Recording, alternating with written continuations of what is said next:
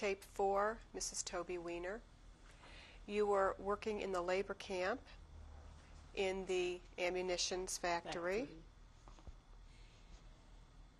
And, you know, the war was coming to an end. And the planes were coming. And we were so happy to hear that the plane, and they were bombing the nearby cities. Of course, when the siren went off that the planes are coming, of course they were looking to bomb the factories and also the railroad tracks, because every night from the bunkers, it was underground, like big basement, mile long, where they put all the ammunition away for the war to transport it to the front for the Germans. So when you see they saved them in the bunker, but every night was packed on a train. It was already boxed. We were stamping it, and from that room it went to another room, and from another room, where they put it in wooden boxes. And a lot of Jewish men was carrying these bombs and putting them on a train every time. And then a couple times they took us out because they needed us so badly, the bomb on the front. So they took the girls out, and they told us to go all the way into the bunker. Two of us should hold the cart, you know, and bring it out to the train. Of course, we couldn't lift it to put it on a train, but a lot of, not only Jewish people were there, a lot of Polacks were there, you know, and it was a lot of gypsies even there. But far as I know, a lot of Polish people were there, and a lot of Jewish people in the striped clothes, in the striped pants, you know, the Auschwitz clothes. And we brought out from the bunker the bomb, and they put it up there. Every time we put it up there, we wished it should come and blow it up. And all of a sudden we heard that the train what we filled up with the bomb, the Americans bombed it, because it was big explosion there. And they were beating those people so hard by the train, those who were packing it up to the train, this bomb. They beat them to death. Luckily, we wasn't beaten, you know. Then when we went back to the factory and the siren came off that the Americans are bombing, then they took us to the bunker. What do they call bunker here? Bunker? You know, underground when war, the bombs shouldn't get you. So one night when they were bombing Torgau, they threw a bomb, you could imagine, right in front of our bunker where all the girls were, with the German woman was hiding under the ground. In the bomb shelter. In the bomb shelter, that's it, a bomb shelter. One bomb came down straight by the door, just about we able to open the door this much, and we saw this big bomb with the front down, with the pointy, in the mud, and it didn't explode. So we were saved again. We were saved already when they was picking us out, when we was running from one barrack. We were saved when we was by the crematorium. We were saved already so many times. So I guess I always said my parents who were killed must pray for us, that we should survive. So we came out, and the Dutch woman said it in German. They gave me a name, Stubby, a dog. Once the German woman asked me if I could knit. Of course, I was very good at knitting. And she told me I should knit her a skirt. And she gave me a pattern. And if you want to know the truth, I brought the pattern with me after the war, and I made my children beautiful knitted dresses with all the dancing girls around it. And I made this German woman a skirt. She gave me the instruction paper, and I made it. It came out beautiful. And for that, because I was doing the knitting for her, on my time when I was supposed to sleep, you know, when we went to the restaurant, and she saw my bitter eyes that I was so hungry, she said, "Come here." And she gave me her plate of soup. So I took the soup, and everybody had a zip who was around me, and I gave everybody a little soup from that. She gave me the soup. It was mushroom in it or Frankfurter in it or something, but she gave me for that the soup. She didn't want to eat it, and she said, "Come here." And she gave me, and I ran back with the soup, and everybody had a zip from it. Your treatment at Torgau was different than at Auschwitz? It was better, because they needed us to work. They needed the labor. So they gave us eat before we went to work. And then when we came back, in the morning we went to sleep. Around 4 o'clock they took us to work again, you know. So that was once that she gave me the woman. And when I was working in a munition factory, sitting with my sister on one bench, you know, it was Wehrmacht and it was Nazis.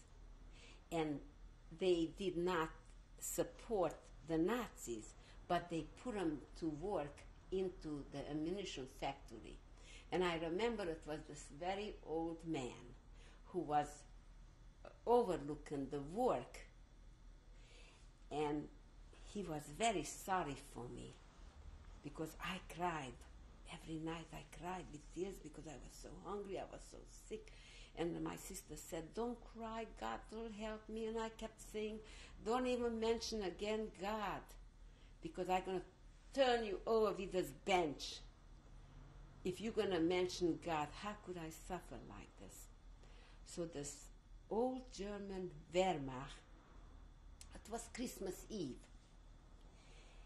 and he bought me in a little bag, hiding, a couple cookies, little muffins, and onions.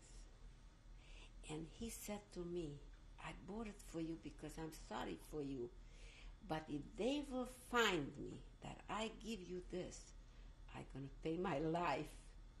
And he gave me this little bag, and I pushed it into my blouse. So that's what happened in Torgau. Were you more optimistic when you were in Torgau? Yes, I said maybe we'll survive. Maybe we'll survive. If you're going to work hard, we're going to survive. But after when the war was coming to a close, and the Führer had a big office on the property there, you know, who overlooked us. He had an order to shoot us all out into the Elbe River, take us out that night, because they knew the war is so close. So they didn't want us to give us over to the Americans or to the Russians. They didn't want to see what they did. So the Führer got 250 bullets for the 250 girls, and he had an order to take us out to the Elbe. I think it was Elbe River, they said, and shoot us all and kill us. And that night, when was so close already to that camp.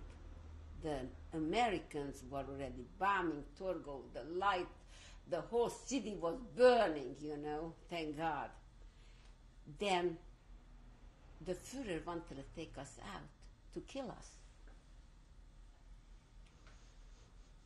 So some Polak or somebody from the already got loose somewhere took a gun and through the window shot the Führer. So we were saved again. He had already trouble with himself. He shot him through here on the arm. So then he ran away. The German women with these culotte skirts took their bicycles and they ran. That night they all ran away. And they ran away with the Führer. All of the German officers? Wait a minute. No, the Führer didn't go. The Führer was in his office, bleeding, calling in the Jewish doctor to help him. So she was helping him. But this Jewish doctor was beaten up so from that Führer that they brought her out on a stretcher once, So when the Americans, I don't know how it happened, but the Führer couldn't run far. He needed help. So they took him to a hospital in Eilenberg. We didn't know where they took him. But no Germans was on a camp. So and the doors, the gate was open. So we said, well, the war is over. What are we sitting here? Let's go and find some food. I started going. I was the first one. And my sister came and we ran into the city of Torgau. The buildings were all bombed and a lot of bombs you could have seen on the ground. But I didn't care. I just went into that house and I found some jars of fruit, what they prepared for themselves. And I opened the jar and I looked for food. Whatever I found, I ate. Then from there, we went to a factory. We was nearby a factory, and we ran there. First, it was so funny. When I got into that basement, it was white damask pillows in a bed. And I said, oh my God, I said, will I ever be sleeping in this pillow again? I don't believe it. So I went and I stretched myself. I said, I have to, before I go further, I want to see what is it like to sleep here. So I jumped up and I went further. We was happy already.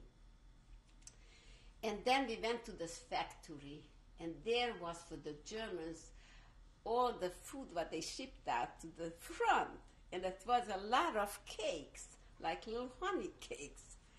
Well, I was so happy, and I started eating that.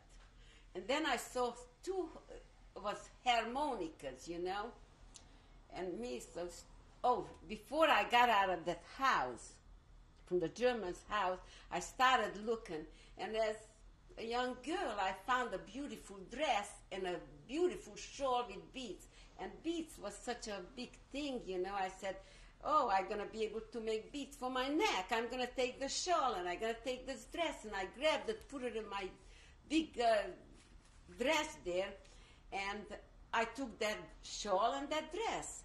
And then I went to the factory, and I found this cake, and I ate that, and I packed that up as much as I was able to carry. And there was the two harmonicas. I always loved music. So I figured, well, maybe one day I'm going to play this. So I took one on my back, and I took one to my front. And also, what I found, food. But we had to go back because the Russian, that night, came in. And the Americans didn't find yet this camp. So we had already food to eat there, and we went to sleep because we didn't know where to go or what to do. So So that night the Russian came in, the soldiers, not too many, a few of them, and we were 250 girls. Of course, they was hungry for women, and they was trying to rape you. But we were 250 girls, and it was 6 or 7 soldiers, so the girls grabbed them and pulled them always off, you know. So then it got, in the morning, they went back to the city, to their station. Next morning, the Americans came. Well, we were very happy that Americans came in, and they asked us, how many are we, and so on, and he said that we're going to have to walk to Eilenberg, some nearby city, but we shouldn't get non-Jews between us because the Germans was fleeing away, you know. So he gave us little mezuzahs in the neck, and he said, this way nobody gonna be able to come between you to say that they Jews too. And then we went to Eilenberg. We walked with the Americans. It wasn't too far. And there was a big hotel with German people. So they chased, the American soldiers chased all the Germans out, and they said, we need the place for the refugees, you know, for the survivors. Of course, we was filthy, dirty, louse, you know. And they let us into the hotel, in this German hotel, and they bathed us there, you know. We went to bathe, and they told them to make us some food. Of course, you couldn't eat much because a lot of people got sick, you know, from starting eating. And then he asked us, we was there a couple of days, and then I found a bicycle. I never forget it. In a hotel, the Germans ran away, and I found a bicycle, and a German came to me and said to me, wants to get my bicycle, wants to buy my bicycle, you know. And I gave him the bicycle. He gave me a ring, an onyx ring. I said, but I won't be able to take the bicycle anyhow. So he took off a ring, and he gave me a gold ring with an onyx stone. I carried that ring all the way to Belgium, and then that went down in a sink, you know. So from there, the Americans came and asked us, do you want to go home? I said, oh, yeah, I want to go home. So my sister said, no, we're not going home. Where are you going to go home? Who's going to be home? Nobody's home. Everybody's dead. So the bosses came, and they said, whoever wants to go back to their city, Hungary or Czechoslovakia or different places, the boss will take them. I wanted to go home because I said, maybe my mother, maybe my father, maybe my sister pulled me off the bus, and she didn't let me go, and she said, we're going to go to America.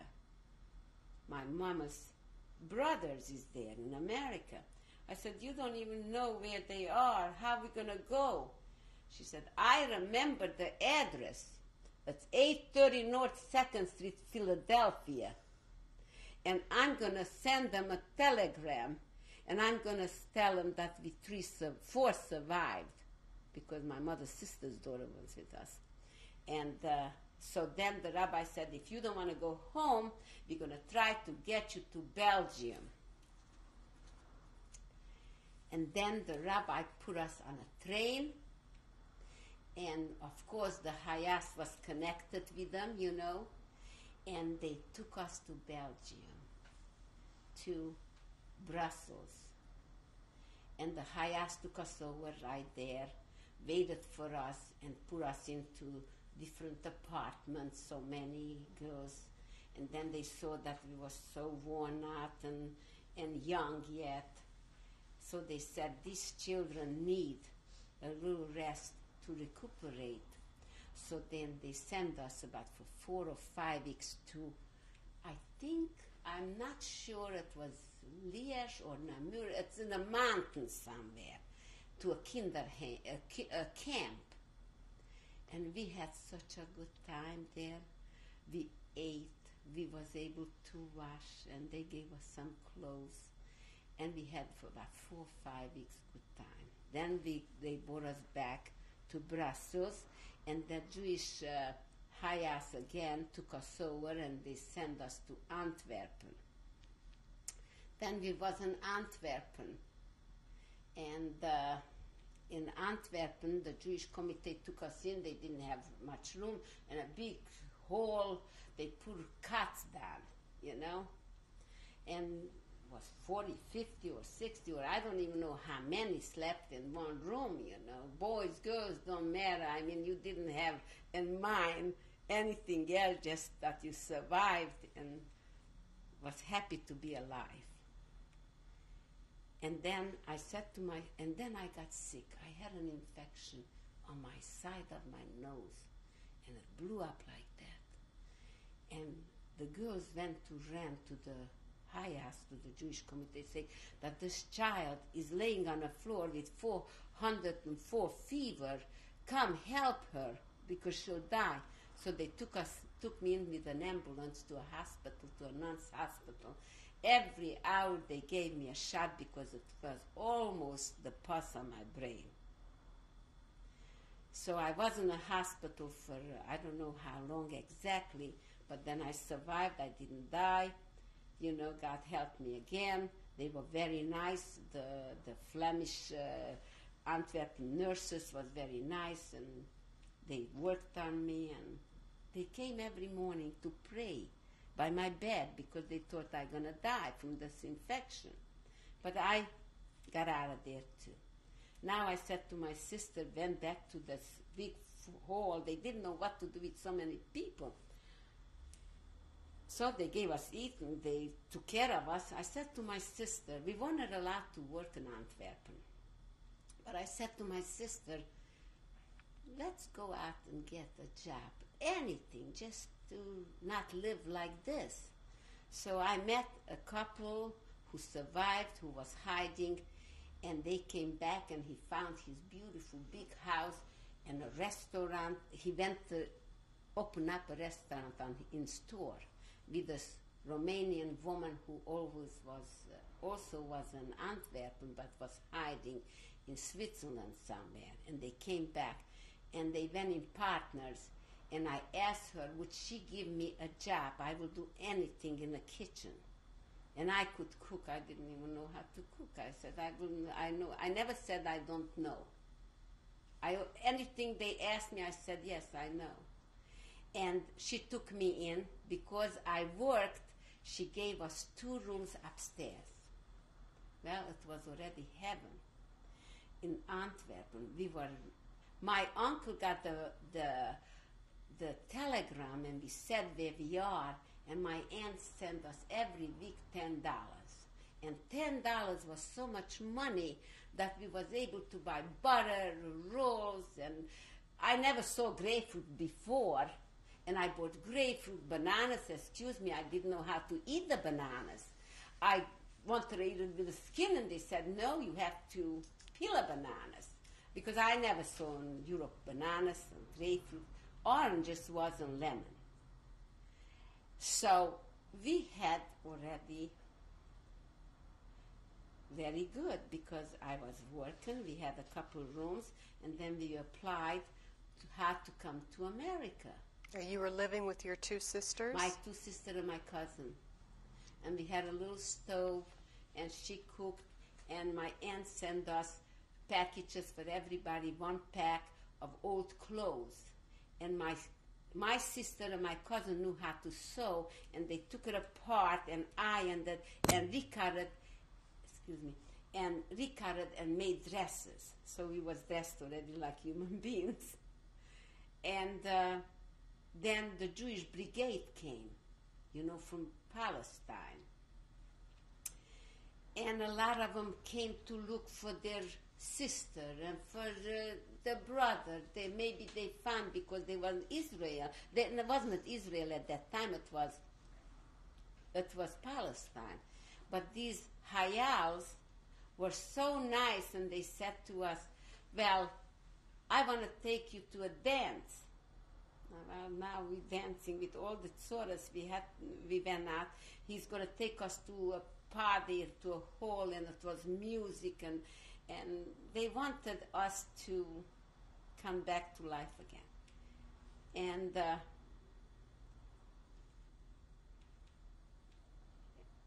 so it was a new life. When did you come to America?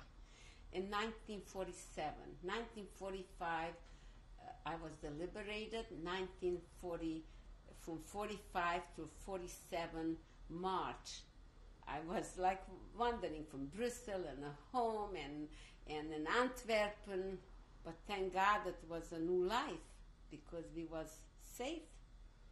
And you came with your family? I came, no, we applied for a visa, an affidavit, and of course they didn't let too many Jews in America at that time yet. They made it very hard. They didn't want us here. And finally we came on a Romania quota. And every quota they let in so many people. So we fell in only 2 of us. Here we was 4 of us. Now who's gonna go? By this time my cousin met a boy who came back from Auschwitz, and he wanted to marry her, and she said she's gonna get married and she's not gonna come to America. So she gave over her affidavit, her visa, to my sister, because I was supposed to come and my cousin, because only two affidavits came to come. But she decided that she had enough already suffering. And this boy, she had nobody. She lost the whole family. She lost her mother, father, and 6 children. She was the 7th. So she had nobody else except us. And she said, well, this young man is a goldsmith. He was doing jewelry. And I'm going to get married. By that time, the boy's parents, who were in hiding in Switzerland, came back to Antwerpen. So he had already a family who survived. And she remained, and she gave over the visa for my sister Cecile. So now me and Cecile came to America March